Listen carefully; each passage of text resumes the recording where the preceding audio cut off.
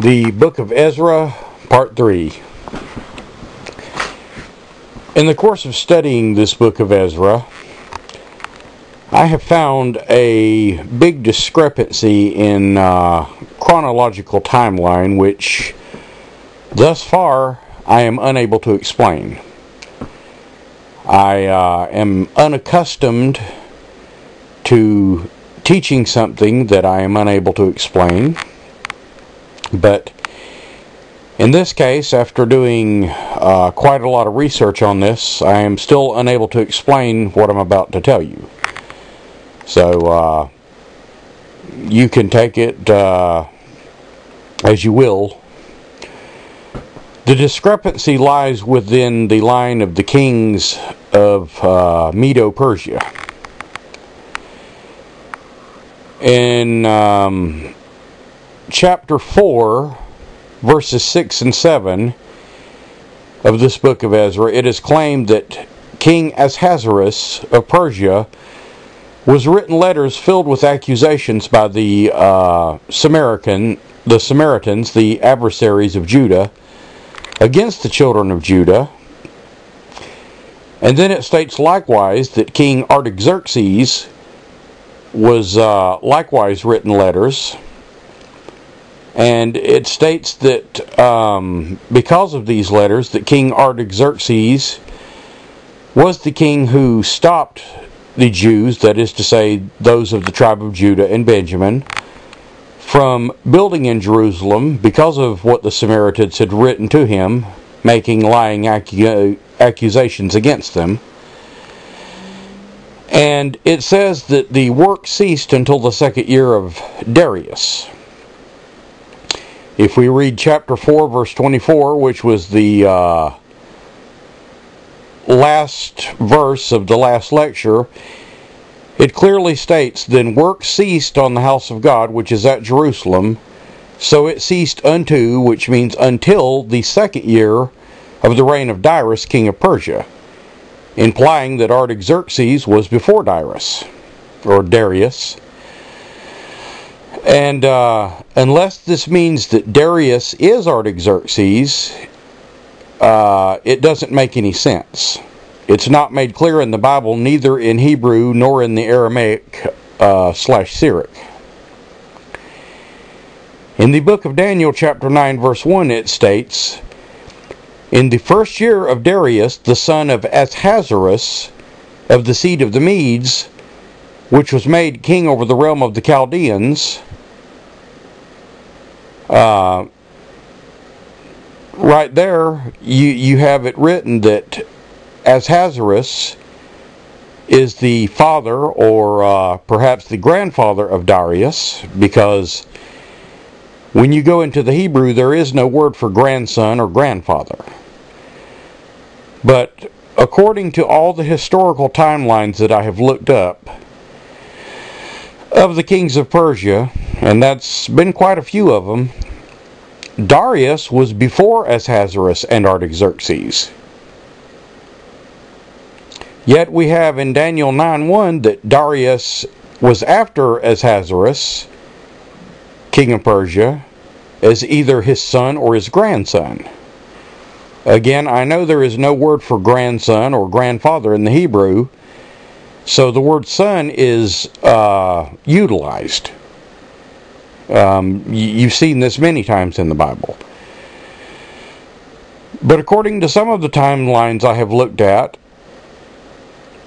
Darius was the son of Cyrus.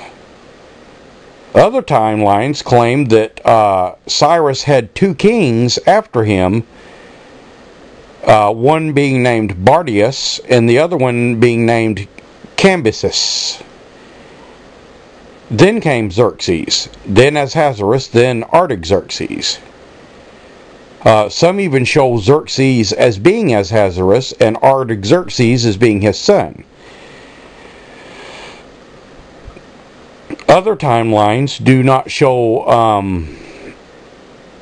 Bardius or Cambyses at all, like I said, and neither are these kings mentioned in the Bible whatsoever.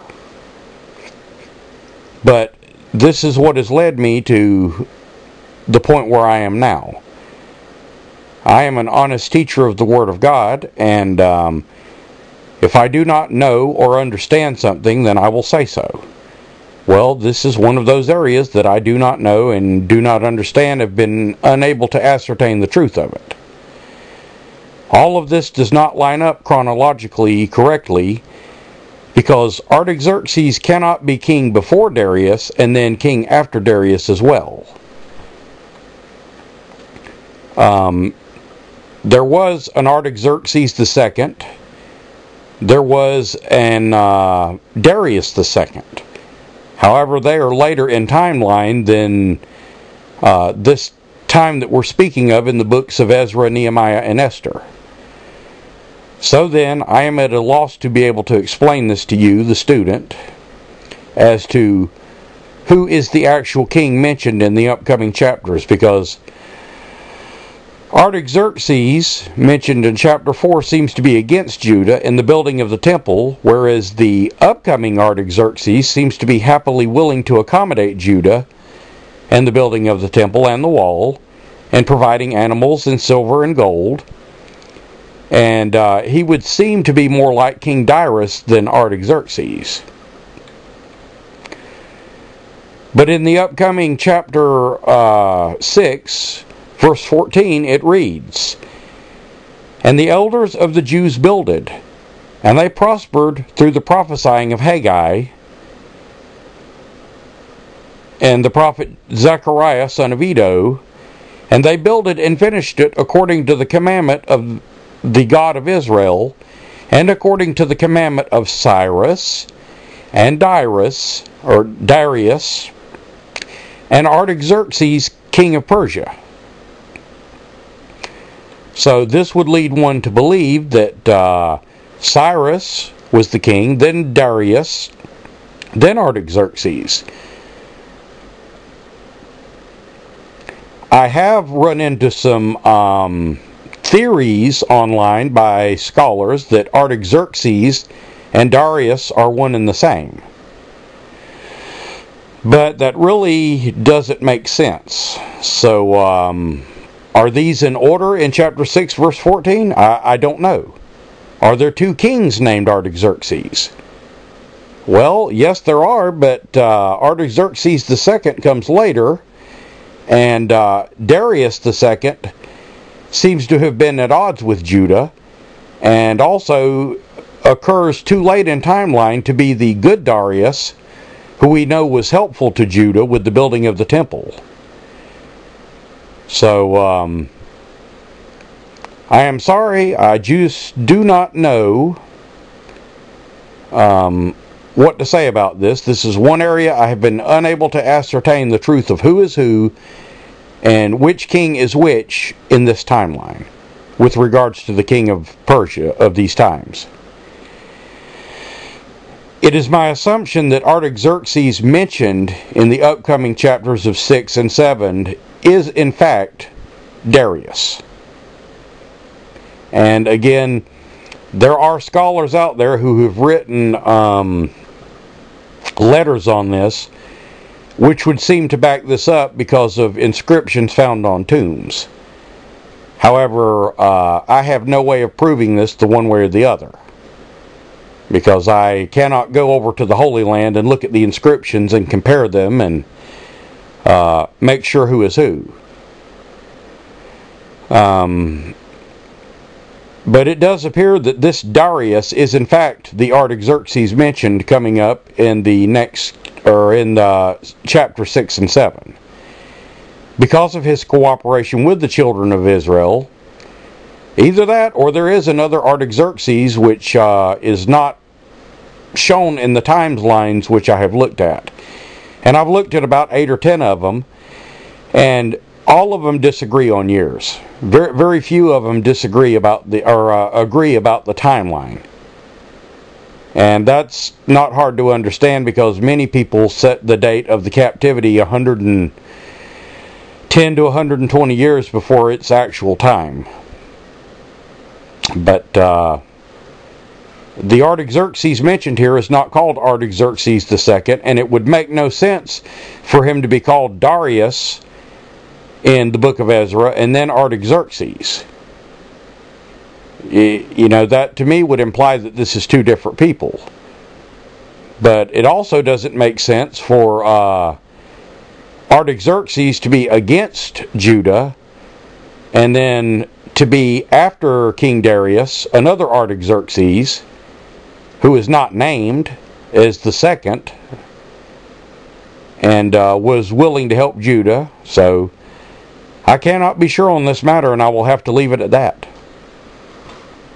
The only reason I'm pointing this out ahead of time is because I am sure there are some of you out there who are scholars of God's Word who, in listening to these studies, will say, well, wait a minute.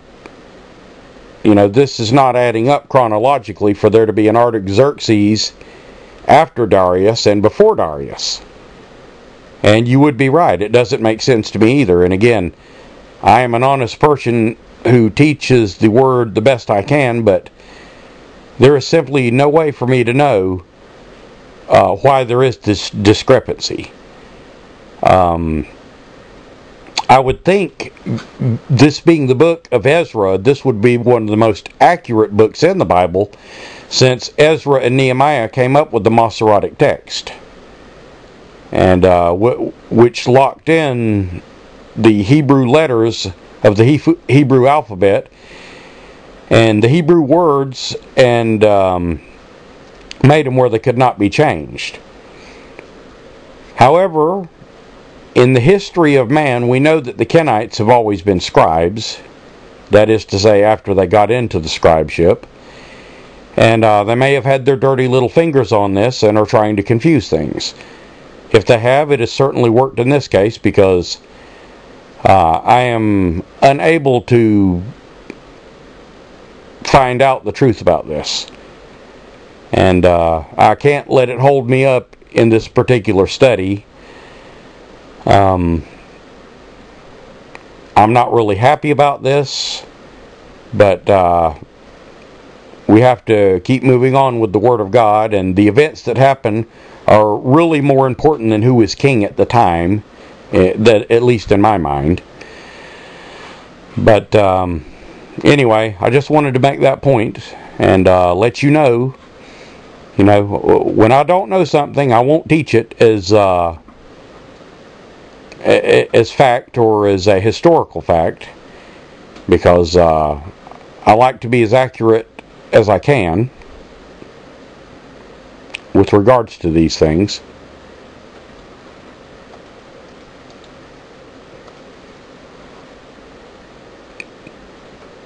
Anyway, we're going to begin today in the book of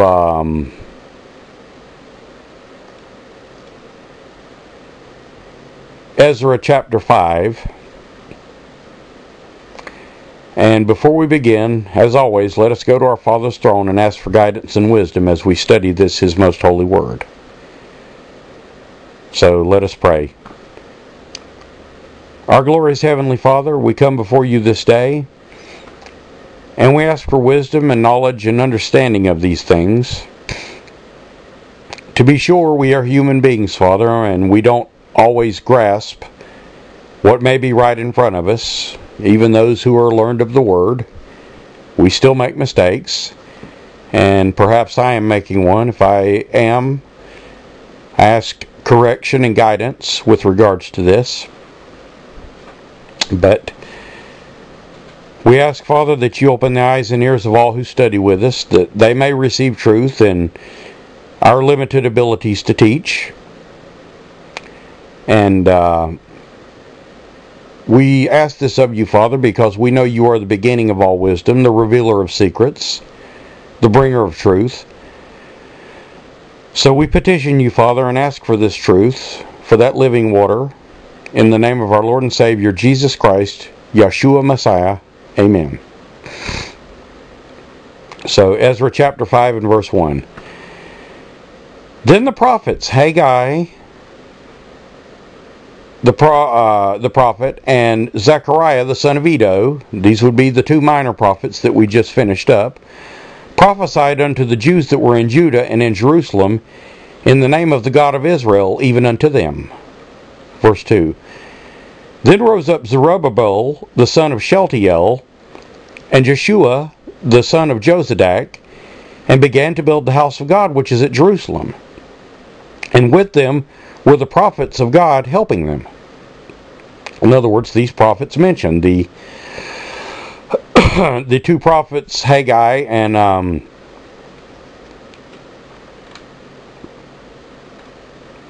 Zechariah. Verse 3.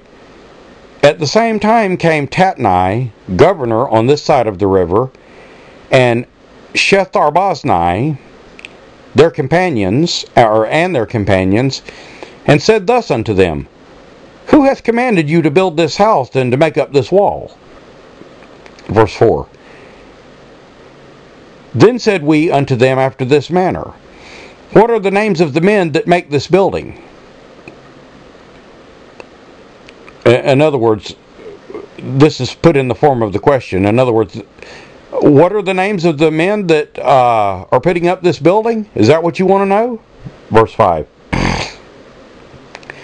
But the eye of their God was upon the elders of the Jews, and they could not cause them to cease.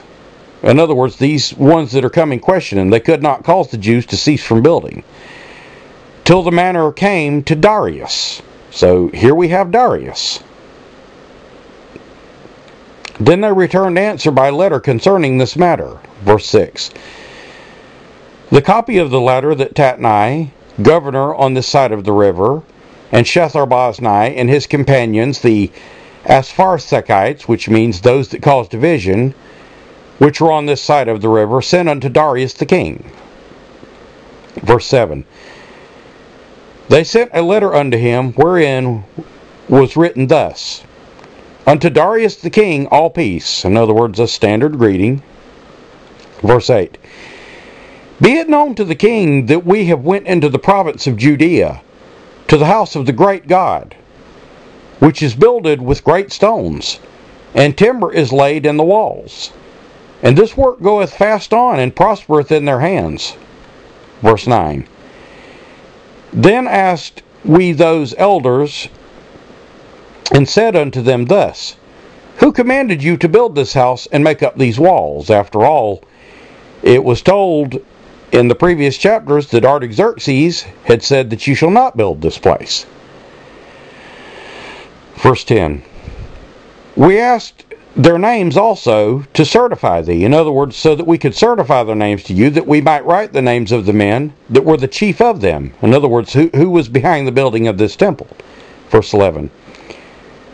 And thus they returned us answer, saying, We are the servants of the God of heaven and earth, and build the house that was builded these many years ago, which a great king of Israel builded and set up. In other words, Solomon. Verse 12. But after that our fathers had provoked the God of heaven to wrath, he gave them into the hand of Nebuchadnezzar, the king of Babylon, the Chaldean, who destroyed this house and carried away the people into Babylon. Again, type of the Antichrist carrying people into confusion. Verse 13. But in the first year of Cyrus, the king of Babylon, now it says Cyrus king of Babylon here, not Cyrus king of Persia. That's because Cyrus captured Babylon. The same King Cyrus made a decree to build the house of God. Now, Cyrus would be the king that would conquer Babylon and take control. So he was the first king of this line, or this particular line of the king of the Medo-Persians. So we know that Cyrus was first. Verse 14. And the vessels also of gold and silver of the house of God, which Nebuchadnezzar took out of the temple that was in Jerusalem, and brought them into the temple of Babylon, those did Cyrus the king take out of the temple of Babylon, and they were delivered unto one whose name is Sheshbazzar, whom he had made governor. And Sheshbazzar means the worshipper of fire. Verse 15. And said unto him, Take these vessels, go, and carry them into the temple that is in Jerusalem, and let the house of God be builded in his place. Verse 16. Then came the same Sheshbazzar, and laid the foundation of the house of God, which is in Jerusalem. And since that time even till now it hath been in building, yet it is not finished. That's a little bit incorrect, because building had ceased because of the command by Artaxerxes. Verse 17. Now therefore, if it seem good to the king, let there be a search made of the king's treasure house, which is there at Babylon, whether it be so, that a decree was made by Cyrus the king to build the house of God at Jerusalem, and let the king send his pleasure to us concerning this matter. In other words, tell us what your will is about this. And of course, King Darius is going to search the records, and he will find record, and the kings of this time did obey the laws of previous kings, so he will honor Cyrus's command. Ezra chapter 6 and verse 1. Then Darius the king made a decree, and search was made of the house of the rolls, that is to say, the scrolls, where the treasures were laid up in Babylon. In other words, if it's there, it's going to be in this place. Verse 2. And there was found at Achmetha, in the palace that is in the province of the Medes, a roll, and therein was a record thus written. Verse 3. In the first year of Cyrus the king, the same King Cyrus made a decree concerning the house of God at Jerusalem. Let the house be builded, let the place where they offered sacrifices, and let the foundations thereof be strongly laid, and the height thereof 60 cubits. That's 60 cubits. And the breadth thereof 60 cubits. That's also 60 cubits. And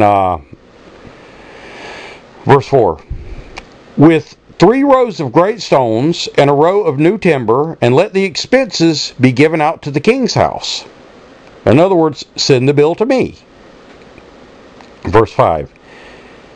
And let the golden and silver vessels of the house of God, which Nebuchadnezzar took forth out of the temple which is at Jerusalem, in Jerusalem, be brought unto Babylon, and be restored, and brought again to the temple which is at Jerusalem, every one to his place, and place them in the house of God. Verse 6. Now therefore Tatnai, governor beyond the river, Arbaznai, and your companions, the Apharsachites, which are beyond the river, be ye far from thence. In other words, back away, and don't cause any trouble. Verse 7. Let the work of the house of God alone. Let the governor of the Jews and the elders of the Jews build this house of God in his place. And it was the place that God chose. Verse 8. Moreover, I will make a decree what ye shall do with the elders of the Jews, or these Jews, for the building of this house of God, that of the king's goods, even the tribute beyond the river, forthwith expenses be given to these men, and they be not hindered. Verse 9. And that which they have need of, both young bullocks and rams and lambs, for the burnt offering, plural, of the God of heaven, wheat, salt, wine, and oil, according to the appointment of the priests which are at Jerusalem, let it be given them day by day without fail. Verse 10. That they may offer sacrifices of sweet savors to the God of heaven, and pray for the life of the king and his sons. In other words, this is going to work out good for Cyrus, because these priests will be blessing him. Verse 11. Also I have made a decree that whosoever shall alter this word, and this goes right back to the book of Daniel, the word of the kings of the Medes and Persians, which altereth not. In other words, this is why King Darius will obey the proclamation of King Cyrus. Once a king writes something down, it becomes law, and not even a king of future can rescind that law. Let timber be pulled down from his house, and being set up, let him be hanged thereon, and let his house be made a dunghill for this. In other words, for insulting God and stopping the building of God's temple. Verse 12. And the God hath caused his name to dwell there, destroy all kings and people.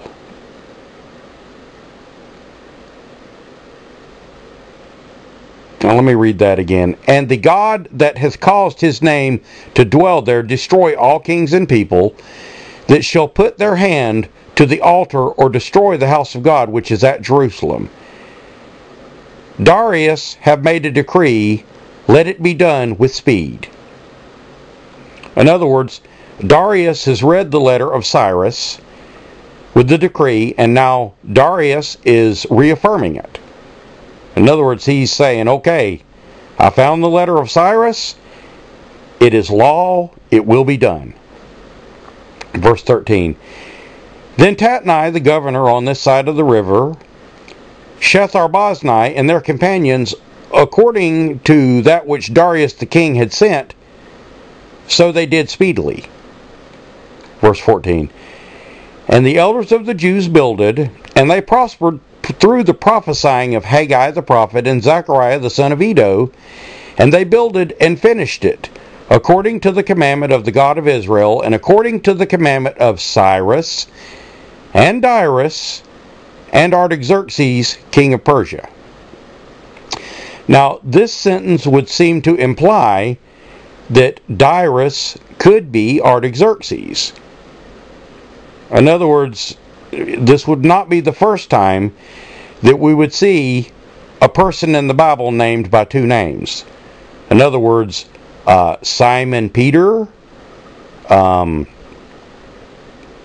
Simon Bar-Jonah. Jesus is called Emmanuel. And otherwise, Darius is the one who wrote this decree. So he is alive now. And Cyrus, we know, has already passed on or is no longer king. Probably he's already dead. And since Darius is the one in writing this, and he wrote Artaxerxes, the king of Persia, as well, then either Artaxerxes is before Darius or he is Darius. So, you're going to have to go with your best guess on that. Like I said, I have wrenched my guts about this before recording this lecture, and looked into it, and I have been unable to ascertain, but it makes sense that Artaxerxes would be Darius, but it also doesn't make sense that Artaxerxes in the first place, way back in chapter 4, would stop the building. So, perhaps he had a change of heart. Perhaps finding the scroll is what changed his heart, and he is the Artaxerxes of chapter 4. It's not really known, and it's not really made clear in the Bible. Because if you go and look up Artaxerxes in the Strong's Concordance, it will just give you a definition of his name. And there is no real usage because it is of a foreign aspect. In other words, it comes from the Syriac Aramaic, and likewise Darius. So, again, go on your best guess. The events are more important than the kings in the first place. Verse 15. And this house was finished on the 3rd day of the month of Adar, which was in the 6th year of the reign of Darius the king, or Darius. Verse 16. And the children of Israel, the priests, and the Levites. Now I want you to make special note there that there are priests and there are Levites. Levites were always to be the priests of the temple. They were always to be the teachers of the word. However, there were priests that had other duties. And you see here that there is the word priests, and then there is the Levites. So, you've got Israel capitalized, priests not capitalized, and Levites capitalized. That's usually a sign right there. We know that the Kenites were involved, the Nethinims, that is to say, in building this house. And the Nethinims made up more people than just the Kenites, but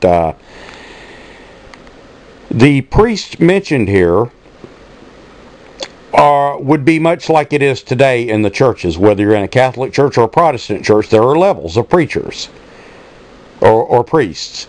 There are the evangelists, there are preachers, there are pastors, there are youth pastors, there are deacons, and in the Catholic Church there are cardinals, bishops, the Pope, archbishops, friars, and even fathers, which you're not supposed to call man any father upon any man father upon the earth, for there is only one Father. But be that as it may, there were levels of priests even back in this time. However, the Levitical priests were the ones that were allowed to enter into the tabernacle. In other words, the Kenites were never ever supposed to enter into the tabernacle. However, man is lazy, and man is forgetful, and though they do recognize these people as the Nethinims, and they could not prove their genealogy, they have become priests and they have become scribes. And eventually, within the next 380 years to the time of Christ, or so, it's actually less than 380 now, because we're about 6 years hence from the beginning of this, so about 374 years from now or so, Christ will be born. And then about 30 years after that, the scribes and Pharisees will cause his death, because they will be the chief priests. They will not be appointed by God, they will be appointed by Rome. And, just keep that in mind as you are doing this study, that just because someone is called a priest doesn't mean they're of God, and that's true even in the churches of today. But anyway, the children of Israel, the priests and the Levites, notice they're kept separate, and the rest of the children of the captivity kept the dedication of the house of God with joy. Verse 17. And they offered at the dedication of the house of God 100 bullocks and 200 rams and 400 lambs for a sin offering, and for all Israel 12 he-goats according to the number of the tribes of Israel. Even though the other 10 tribes are not present, they're gone into they're gone. Their captivity is over, but they're gone over the mountains of the Caucasus now, and they're on their way to fulfill their destiny of Europe. Verse 18. And they set priests in their divisions. There you go, right there. They set priests in divisions. In other words, according to what you will do and what you will do. And the Levites in their courses. So we see now that they've got different duties for the service to God, which was at Jerusalem, as it is written in the book of Moses.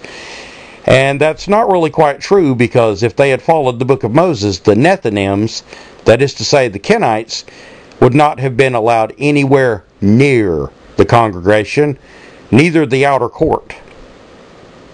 Verse 19. And the children of the captivity kept the Passover upon the 14th day of the first month. In other words, the month of Abib, as written in the law, the Torah. Verse 20. And the priests and the Levites were purified together. All of them were pure. And that's really not quite true, but they were probably purified. And killed the Passover for all the children of the captivity, and for their brethren the priests, and for themselves. Verse 21. And the children of Israel, which were come again out of captivity, and all such as had separated themselves unto them from the filthiness of the heathen of the land, which, that's a wise idea, no matter whether you're a priest or not. The filthiness of the heathen of the land was their worship of false gods and their things that they did, including eating unclean animals. To seek the Lord God did eat. Verse 22. And they kept the feast of unleavened bread 7 days with joy. And the Lord made them joyful, and turned the heart of the king of Assyria unto them. In other words, this would not be any of the kings of Assyria that we've read of in the past. This is a new king of Assyria. But no doubt he was probably scared that Israel was going to rise up again, as in previous days. However, God turned his heart to him, or to them, and, that is the case with our Father. He can change hearts and minds. He can harden a man's heart as he did Pharaoh, or he can turn a heart to you. And he turned the heart of the king of Assyria unto them to strengthen their hands in the work of the house of God, the God of Israel. Ezra chapter 7. And here we go again. I want to point out what it says in Daniel chapter 9 verse 1. In the first year of Darius, the son of Ahasuerus, of the seed of the Medes, which was made king over the realm of the Chaldeans. Now, I only mention that again so that you know that it says he is the son of Ahasuerus, which in Hebrew could mean grandson, great-grandson. As it says, he is of the seed of the Medes. It just means he's of that line. But now we're going to get to Artaxerxes, verse 7. Chapter 7, verse 1. Now after these things, and since this says it this way, after these things, this doesn't mean we're going back in time. In the reign of Artaxerxes, king of Persia, Ezra, the son of Sariah, the son of Azariah, the son of Hilkiah, basically what we're going to do here is prove that Ezra is a Levite. We're going to take him all the way back to Aaron here. So that's why we're going to read these names. Ezra, the son of Sariah, the son of Azariah, the son of Hilkiah, verse 2, the son of Shallum, the son of Zadok, which means the just or upright, the son of Ahitub, the son of Amariah, the son of Azariah, the son of Miraioth, verse 4, the son of Zerahiah, the son of Uzziah, the son of Bukai, verse 6, the son of Abishua, the son of Phinehas. Now here we're getting to those recognizable names. The son of Eleazar, and this Eleazar was the son of Aaron. And it says so right here. It's the son of Aaron, the chief priest. This would be Aaron, the brother of Moses, the beginning of the house of the Levites. And as we know, if you covered the Bible with me to this point, we went through Eleazar and we went through Phinehas, and Eleazar is basically the equivalent of Lazarus, or Lazarus, which has to do with Jesus resurrected Lazarus from the dead, okay? And that has to do spiritually with the resurrecting of the priesthood by Christ. It wasn't just that he could raise people from the dead. It was the same thing as in Ezekiel when he prophesied to the dry bones. That's why this one was named Lazarus, which if you look at it, it is the same word as Eleazar. It means the exact same thing. Verse 6. And Ezra went up from Babylon. In other words, Ezra came out of Babylon, which is symbolic of coming out of confusion. And we've established that he is a true Levite. And he was a ready scribe in the law of Moses. In other words, he was very familiar with the word, and he was ready to get down to business with the law of Moses, which the Lord God of Israel had given. And the king granted him all his requests according to the hand of the Lord God, or his God, upon him. Verse 7. And there went some, I don't want you to skip over that word, verse 7, and there went up some of the children of Israel, and of the priests, and of the Levites, and the singers, and the porters, and the Nethinims. There they are, the Nethinims, the Kenites, unto Jerusalem in the 7th year of Artaxerxes the king. Now, this is another thing that leads me to believe that this Artaxerxes is actually Darius, because the temple was finished in the 6th year, and now we're in the 7th year of Artaxerxes. In the last chapter, you will notice it said it was the 6th year of Darius. Well, now it says it's the 7th year of Artaxerxes. So I think this Darius is the Artaxerxes. And I think that's why I couldn't locate him in the studies, because they show Darius in the king lines that I looked at of the kings of Persia as two different people. And again, there were scholars who made notes that Artaxerxes, the king of Persia, and Darius were the same. But, you know, when it comes to the work of scholars, you've got to be very careful, and I always am. But, you know, I even listened to some of Pastor Murray's lectures concerning this study, and he did not even make this clear. And, you know, Pastor Murray is usually one that, for those of you who study with the Shepherd's Chapel, usually goes through everything with a fine-tooth comb, but even he made no mention of Artaxerxes and Darius being one and the same. That is not to say that he never has in other teachings from other years, but in the lectures that I looked at, you know, in searching this, like I said, I spent a little bit of time on this. I could find no differentiation. So I actually think that this Artaxerxes is Darius. Verse 8. Not only by what is written by Daniel, but by what is written here. Verse 8. And he came to Jerusalem in the 5th month, which was the 7th year of the king. And again, there you go. 7th year, 6th year in the last chapter.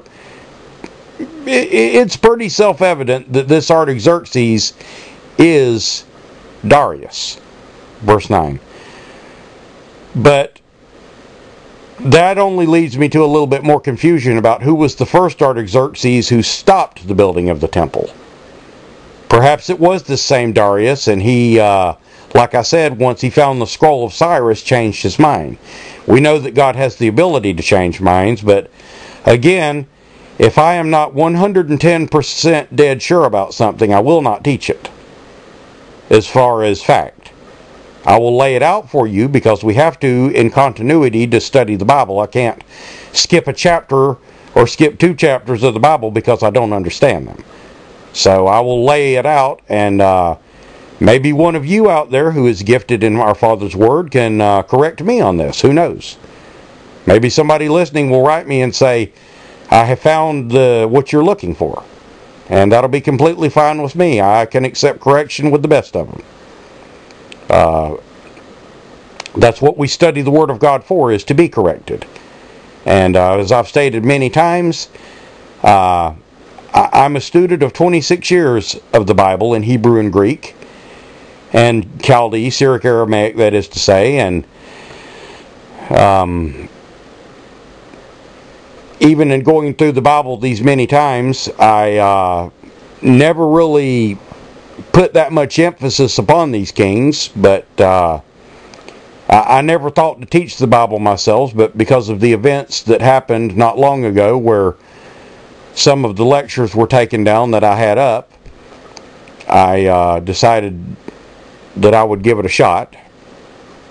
And I don't claim to be perfect. I can be mistaken. I am a human being, and that's why I always strongly suggest that you go behind me and check me out to make sure that what I'm telling you is correct and true. You know, that's not only will that edify you in learning, but you know, it may give you the ability to write me and say, hey, I know something you don't know. Here, look at this. You know, there are people that do that now when I am very sorry to say they do not know what they're talking about, because they will use scriptures that really have nothing to do in Hebrew with what they're making them imply in English. But you know, that's par for the course. God gives sight to who He will, and He puts slumber upon others, and God bless all of us. Verse 9. For upon the first day of the month began he to go up from Babylon. And on the first day of the 5th month came he to Jerusalem, according to the good hand of God that was upon him. Verse 10. For Ezra prepared his heart to seek the law of the Lord and to do it. and to teach in Israel statutes and judgments. In other words, this is a zealous man, and he wants to put Israel back right. And that's why he was one of God's remnant, one of God's chosen, to be quite frank. Verse 11.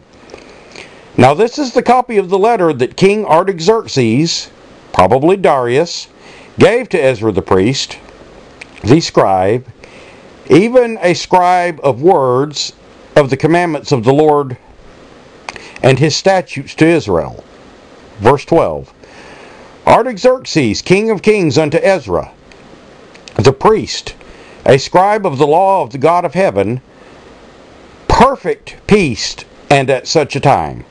In other words, that's a little bit more than a standard greeting there. That's like saying Godspeed to you. Verse 13. I make a decree that all they of the people of Israel, of the priests and the Levites in my realm, which are minded of their own free will to go up to Jerusalem, go with thee. In other words, it's their free will. They can stay here in Babylon if they like, or they can go up with you and be part of the tribes of Israel that go back to Judea, Jerusalem, Canaan, the land of Canaan. Verse 14. For as much as thou art sent of the king and of his 7 counselors to inquire concerning Judah and Jerusalem according to the law of thy God, which is in thine hand. Verse 15.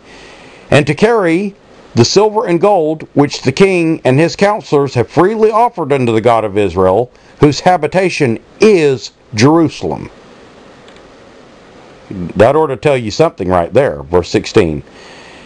And all the silver and gold that thou can find in the province of Babylon, with the free will offering of the people and of the priests offering willingly for the house of their God, which is in Jerusalem. In other words, take as much as you can that people will give you, and that plus we're giving you that old Nebuchadnezzar had taken from you, plus probably some that they added to it. Apparently this King Artaxerxes, whether he be Darius or not, is a very good king and fears the Lord God.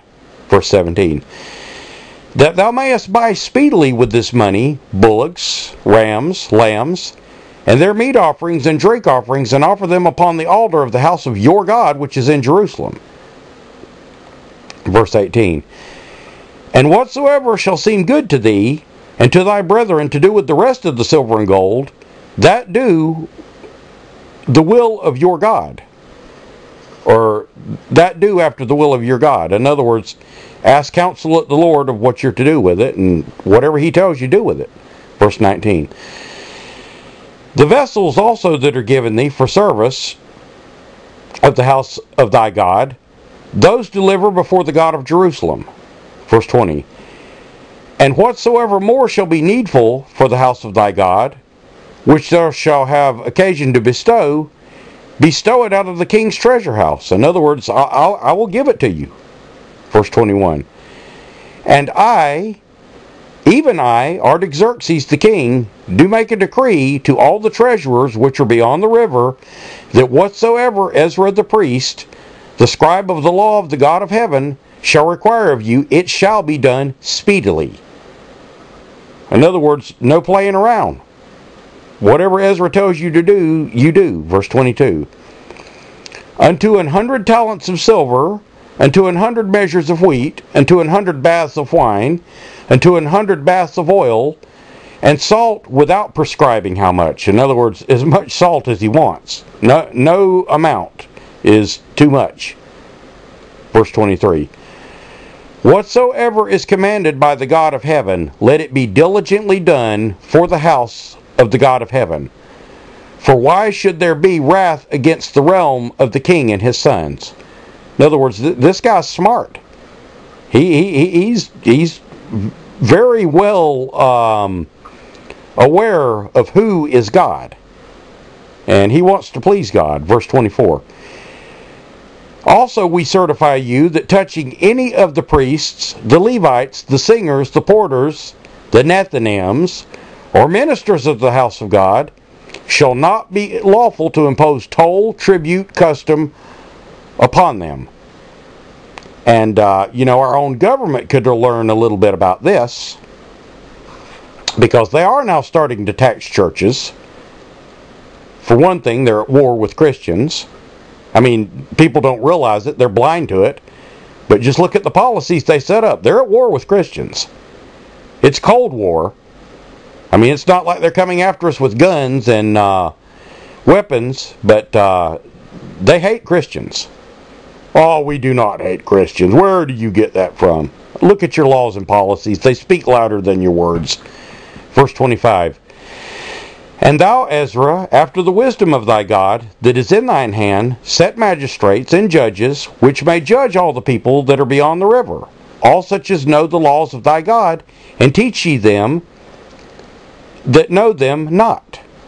In other words, you teach them the word of God. Verse 26. And whosoever will not obey the law of thy God, and the law of the king, let judgment be executed speedily upon him, whether it be unto death, or banishment, or confiscation of goods, or imprisonment, or to imprisonment. In other words, this guy's serious. Verse 27. Verse 27. Blessed be the Lord God of our fathers, which hath put such a thing in the king's heart, to the beauty of the house of the Lord which is in Jerusalem. Verse 28. And hath extended his mercy unto me before the king and his counselors, and before all the king's mighty princes, and I was strengthened as the hand of the Lord my God was upon me. And I gathered together out of Israel all the chief men to go up with me. Now, I would go on into Ezra 8, but as you probably know, I like to end these on the end of a chapter, rather than, I love Shepherd's Chapel and Pastor Murray, but one thing that I really hate is when Pastor Murray stops in the middle of a lecture, because you just want to keep going, So I like to end these at the end of a lecture, the end of a chapter, rather. And not only that, the next chapter, Ezra chapter 8, is going to be a very pivotal chapter in the Word of God, because it is going to be the time when you see the Nethinim rise themselves up. In other words, this is going to be the beginning of the takeover. They're already priests and they're already scribes.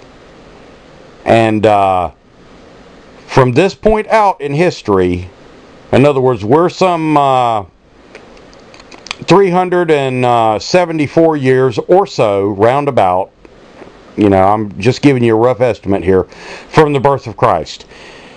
And within the next 370 years of this timeline, from Ezra to the birth of Christ, the scribes and Pharisees, the Sanhedrin, the Sadducees, will rise up, and they will be of these Nethinim. And they will be of these that could not prove their genealogy, that could not prove that they were Israel. And they were seen as polluted in an earlier chapter. But nevertheless, man is forgetful. And as man forgets, in other words, they will not keep the classification of Nethinim. They will become priests. As a matter of fact, in the next chapter, poor old Ezra is going to have to send back to get actual Levites, because he won't have any Levites with him. He's going to have to send back to pick up some Levites, because the people that are with him that are priests are not going to be Levites. And if you want the truth about it, they're going to be these Nethinim. They're going to be Kenites, or they're going to be peoples of the land that sojourned with Israel, who were not Kenites, but were also became priests and scribes. But moreover, if you read John chapter 8 and Matthew chapter 23 and the parable of the tares and the wheat, you will understand how that these offspring of the viper, these Kenites, these sons of Cain, these Rechabites, these children of the house of Hamath, are going to take over. In other words, in the last lecture we covered how they infiltrated Israel in the time of Joshua. They claimed to be Hivites of Gibeon. Well, they weren't. They were Kenites. And that's when they infiltrated the tribes of Israel. And they stayed with the tribes of Israel. Even when the 10 tribes dispersed to the north in the Assyrian captivity, a portion of the Kenites went with them. And they have stayed amongst them, even unto this day. And they have caused many of the things that have happened in the world. Many of the wars. They've brought down kingdoms. They've lifted up kingdoms. They have infiltrated the churches, not only the Catholic, but the Protestant. They were instrumental in bringing forth things like the Salem witch hunts, and before that, the Spanish Inquisition. And the reason we know this is because real priests of God would not do things like this. Now, I'm not saying that priests of God weren't misled by the Kenites to help them in this and aid them and abet them in this. But anyone that's got God in their heart and is at peace with themselves and knows the Word of God, knows that nowhere in the Word of God does it say torture people until they confess, where you can kill them. But the Kenites always disregard the Word of God. They always deny the truth. They always spin it. And they're doing it now. Here, even in the United States of America, and in Europe, they're doing it. They are socializing us.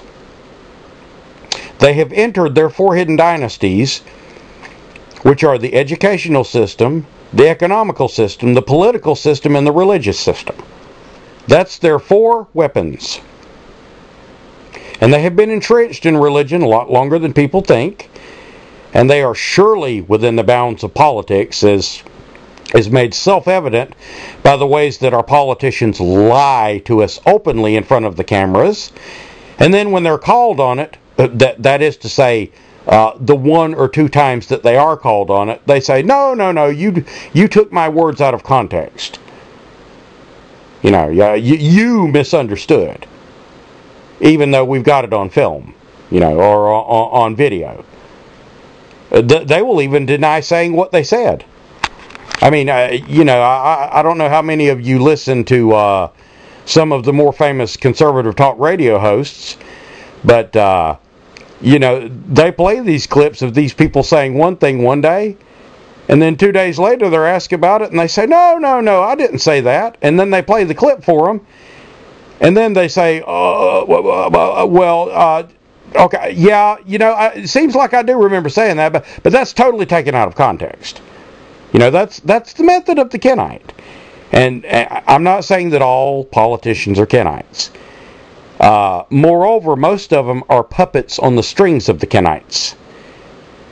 The Kenites have always controlled commerce. For the longest time now, they've controlled politics. They control education now. They control, basically, everything that you see. They control the media, Hollywood, television, radio, magazines, newspapers. They control what your children are taught in school. In other words, that there is no such thing as God. We evolved from apes. They control the laws. We got to have abortion, but we can't put serial killers to death. We can't put a pedophile in jail because we must understand their pain. I mean, this stuff is so blatantly obvious. It is so blatantly obvious, and how you other people, my fellow Americans, can stand by for this is just beyond me. I mean, I must have written in my lifetime several hundred letters or more, maybe closer to 500 or 600 letters over my 47 years to senators, to congressmen, to representatives, to local, and just simply asking them, why are you doing these things? Why are you supporting things that are anti-Christian, which are openly anti-Christian? Why are you siding with those that are against the Bible? And of course, you know, they always send you a generic computer-generated letter back with, "Thank you for your concern. This issue is very important to your congressman." They never answer you. I mean, not really. And, you know, they basically, it's like I've said in a couple of my previous lectures, they basically have a handbook. And it's basically the anti-Bible. In other words, if the Bible says don't do it, to them, it means do it. If the Bible says man shall not lie with man as woman, then you get out there and you have gay pride parades, and you march right along with them, arm in arm, as if it's a march for freedom. And you go and you put liberals in office, and progressives, you might as well say socialists and communists, and you get the vote of the gay and lesbian community by supporting them. In other words, you fight for their rights to be gay and lesbian. You know, they've already got the right to be gay and lesbian. God even gives them that right. You know that? A lot of people don't even realize that. Well, I've never seen that written in the Bible. That's right, you don't. But God did give man free will. God's not going to make anyone obey His commandments. I mean, they're going to suffer the consequences if they don't, but He's not going to make them any more than He's going to make any of His children love Him who don't want to love Him. You know, in the United States of America, you have the right to be gay. If you want to be gay, be gay. You know, that's your prerogative. If that's what you get off on, then, hey, go to it. Have yourself a ball. But don't try to enact laws saying that it's common and normal and should be treated as common and normal and taught in school. As a matter of fact, there was a sickening story this week that came out of where a teacher, in not only one teacher, but several teachers, made two girls, or not just two girls, but a whole classroom full of girls kiss each other to learn tolerance. And they said it was to be able to teach them tolerance of this lifestyle and to also teach them other options besides boys. In other words, how to say no to a boy when he wants sex. You know, that is the biggest bunch of bullshit, excuse my French, that I have ever heard in my life. And you know that there are people out there that are just eating it up like it was the most tasty barbecued steak you could get off the grill. They just can't stand it, you know, and it really astonishes me that my fellow Americans stand by for this, you know, and when they offer a flimsy, whimsical, stupid, idiotic excuse like that for teaching young girls alternative lifestyles, which they claim they're not doing. Oh, no, we're not pushing the gay and lesbian agenda. We're teaching tolerance. Yeah, telling two girls to kiss in school. Can you imagine that happening in 1960 or 1950 or 1940? Or let me just put it right down to the glass packs, you might say. Could you imagine that happening before 1980? In any year from 1980 all the way back, can you imagine that happening? Or 1990 even. Can you imagine that happening? You know why? Because it's never happened before. Just like in Boston, what we witnessed the other day, as terrible as it was, there have never been policemen dressed in full body armor entering into people's houses, forcing them out onto the streets. There has never been a president who has signed so many executive orders into law, bypassing Congress and the Senate to do so. You know, where are you people?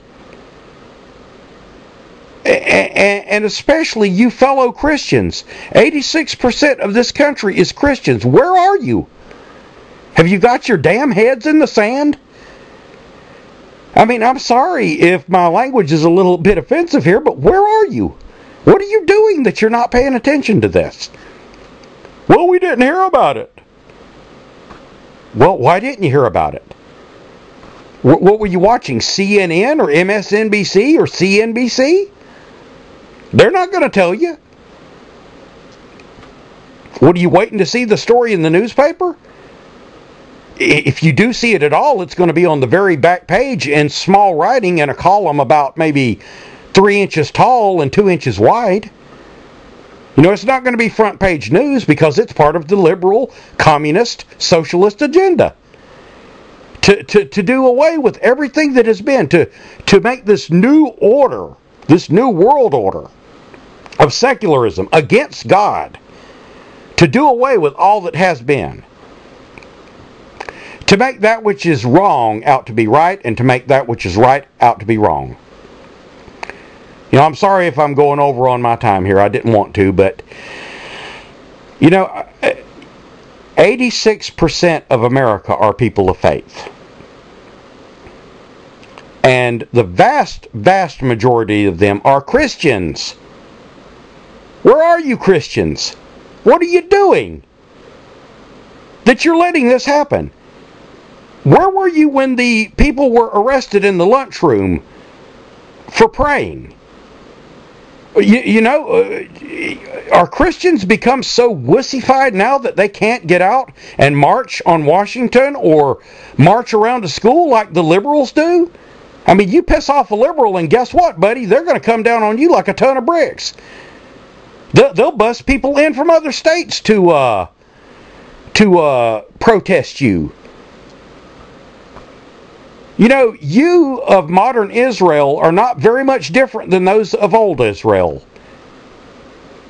Because you don't stand for anything.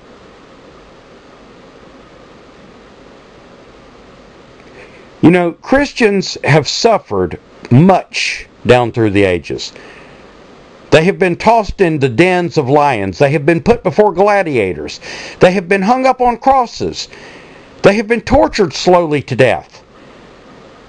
They have been burned with fire, burned at the stake. And they wouldn't give up their Christianity. Who do you think was in charge of that? Who do you think brought that about? Christians? It wasn't Christians, brothers and sisters. Christians don't do that to Christians. Well, it most certainly was Christians. The Spanish Inquisition was all about religion. No, the Spanish Inquisition was all about people who got into the power of the church and abused it. And used religion as a tool. Well, you're starting to sound like the president now. He's saying religion is evil. It's not religion that's evil. It's when people go against the Word of God that it becomes evil.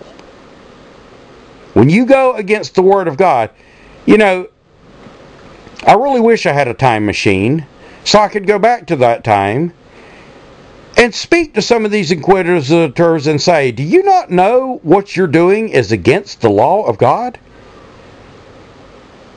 And I'm sure that they would try to convince me that I was wrong and that I don't know what I'm talking about, as many try to convince me now about many of the things. Listen to the first part of this lecture. If I'm wrong about something or I don't know, I'll tell you. You know, that's how we get edification. That's how we learn. But this whole idea of Christians sitting on their hands and allowing this stuff to come to pass is really beginning to not only be annoying, but you know, if you keep doing it, they're going to keep taking ground from you. What do you think is going to happen? You know, if there are two armies at war with each other, and they're fighting in the middle of the field, and all of a sudden one army starts backing up, then the other army, guess what they're going to do? They're not going to back up. They're going to go forward. So what do you think is going to happen if you keep doing nothing? You know, I'm not talking about those of you who study our Father's Word and do your part and write your senators and congressmen and sign the petitions and do the things that you can. I'm talking about those Christians who don't do anything, who are so consumed with watching television or playing on the computer or doing whatever it is they do, polishing their boats, polishing their new Dodge Challenger. Yeah, I got me a Dodge Challenger RT with the 446 pack. You ought to see it. That sucker will do 0 to 60 in about 4.7 seconds. You know? Well, that's really impressive. And believe me, I love old cars and I love new Dodge Challengers. They're pretty. You know? Very nice. But you know what? The Word of God comes first. And if you don't stand for God, you know, what do you think God's going to do for you?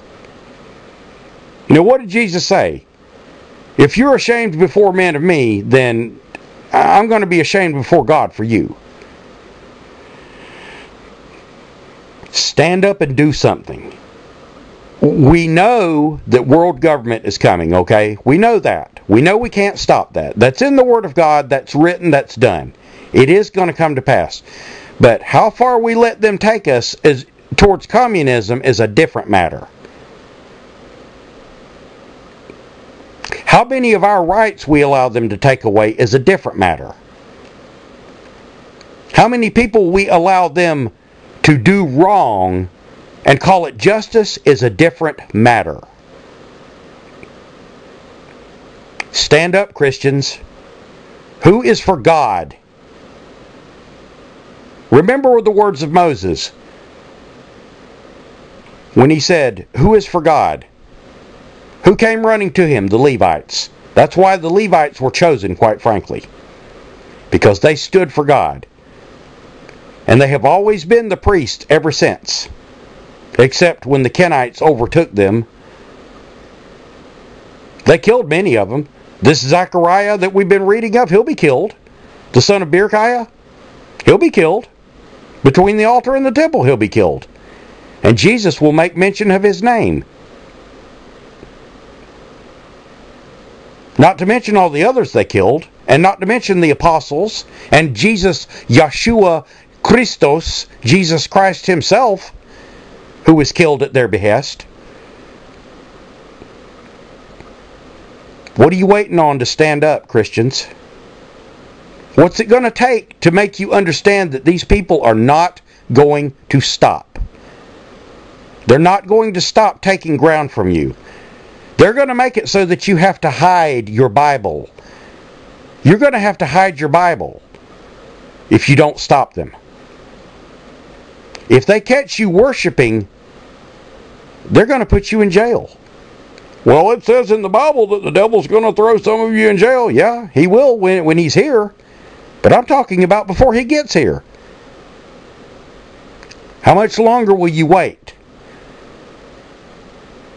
What's it going to take to get a march of Christians on Washington so massive that it terrifies the congressman and the senator and even, yes, our dear glorious president?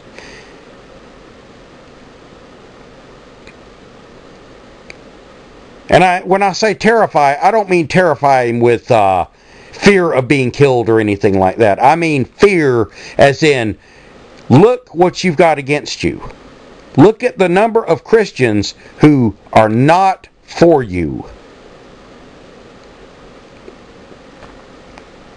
And you people coming into the country illegally who are Christians, Catholics,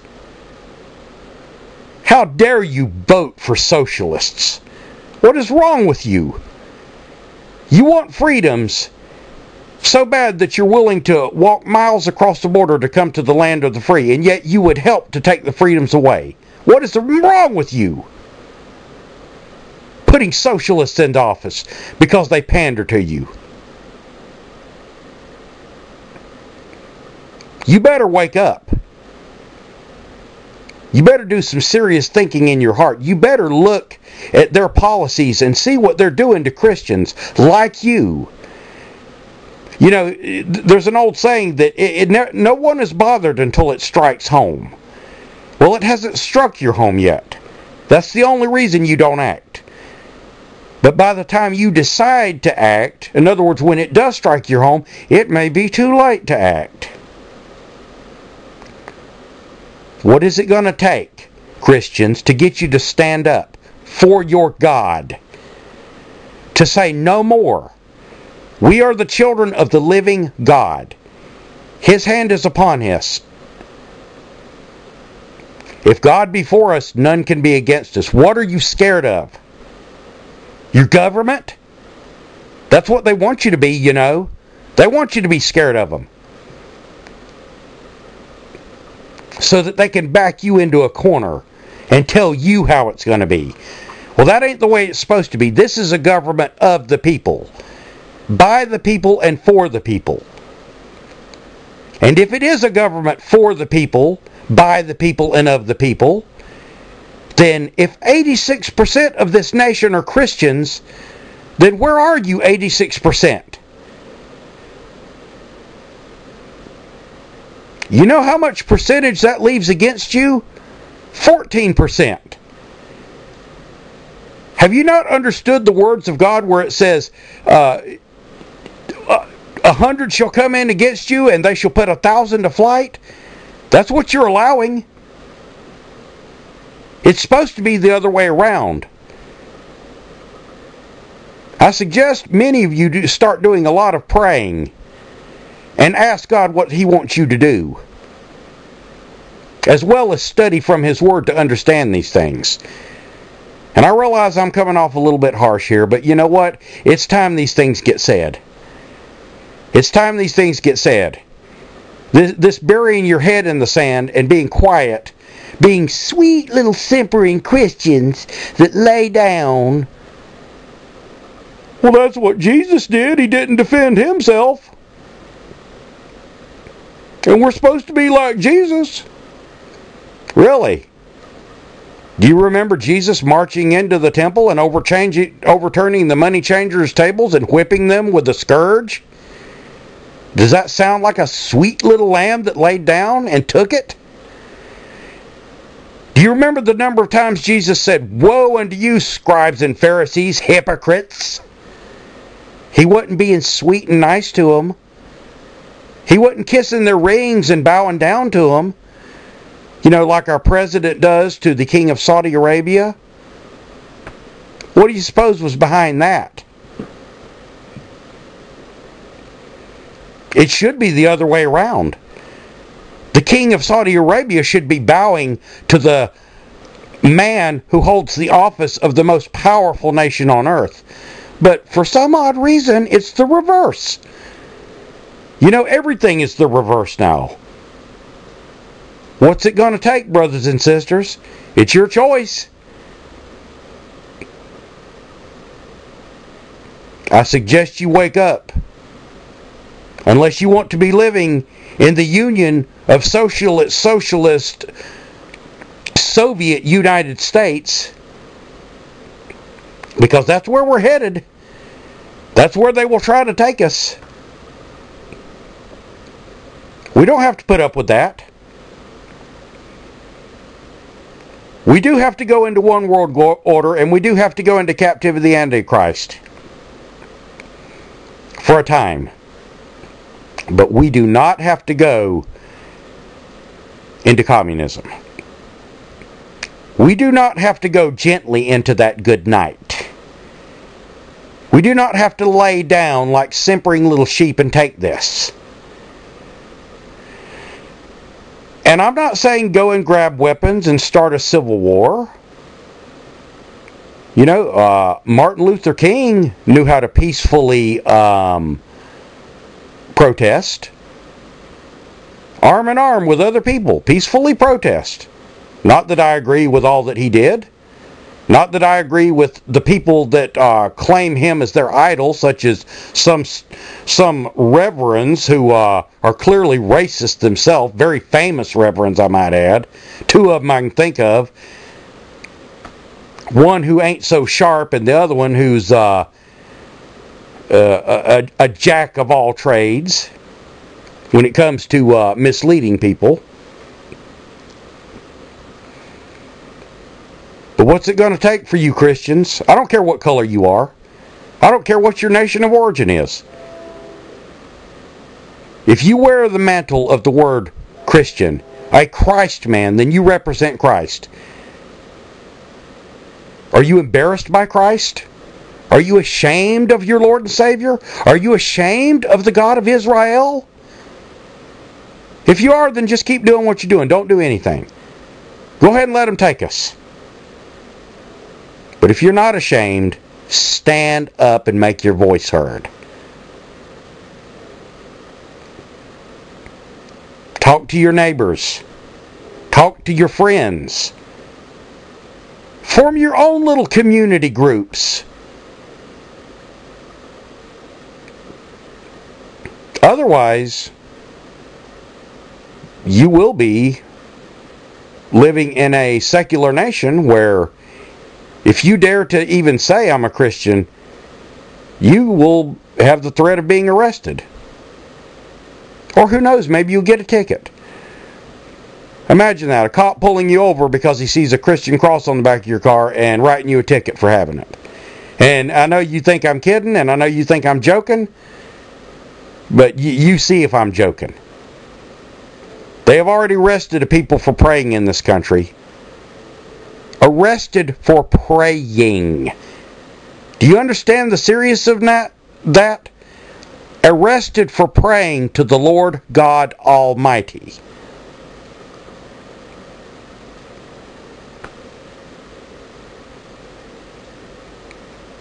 Well, that's where I'm going to end this particular study.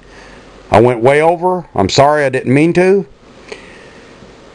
But these things needed to be said.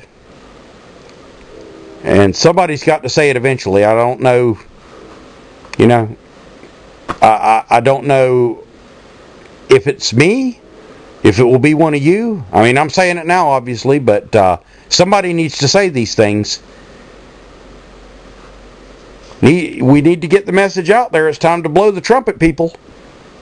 They're coming, and they're not going to stop. You better be prepared to stand up and do something. Unless you're ashamed of your God, and if you are, God help you. Quit calling yourself a Christian. Quit wasting your time. At any rate, this is where I'm going to end this Bible study and this now commentary. This rant, if you will. But I know those of you out there, my beautiful brothers and sisters in Christ, who feel the same way as I do. I know you're listening. I know you'll act. I know you'll be persecuted. And so will I. Gladly. For my Father. For my Christ. For my Savior.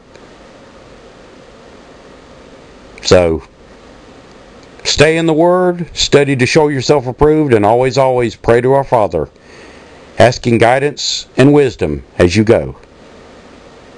And may God bless you and light the fire under you to make you stand up, those of you who won't, so that you will get up and make your voice heard for your God who has done everything for you. And those of you who study with us, quite frankly, I hope I haven't offended you by these words. If I have, I'm sorry, but like I said, these things need to be said, and you know, it's a little bit of my righteous indignation coming out. Usually I'm a very laid-back, sweet guy, probably one of the nicest guys you'd ever want to meet, but I'm tired of seeing what's going on in my world. I don't recognize it anymore.